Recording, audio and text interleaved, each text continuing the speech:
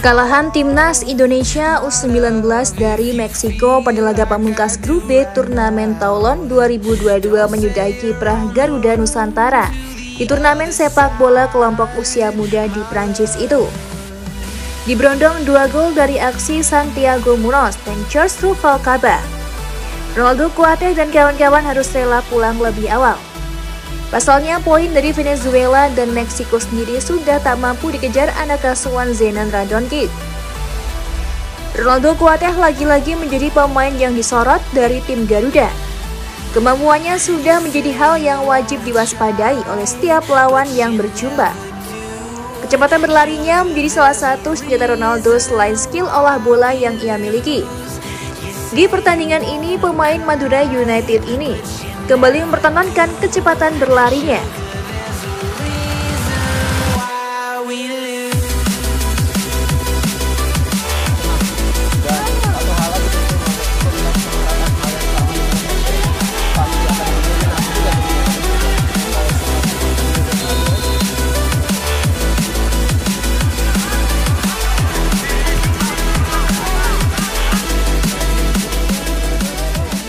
Meski kecepatan Ronaldo seringkali menggemparkan pertahanan Meksiko, namun hasil dari laga ini tak bisa diubah. Garuda Nusantara keok atas Meksiko 2-0 dan pulang lebih awal dari turnamen Toulon.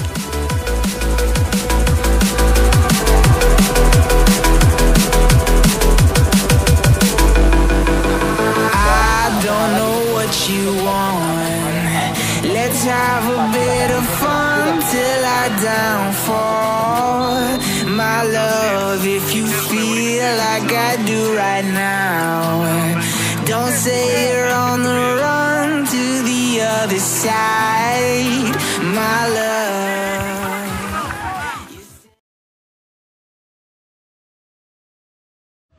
Untuk saat ini, Cantika rasa sudah cukup ya menemanimu, tapi jangan khawatir.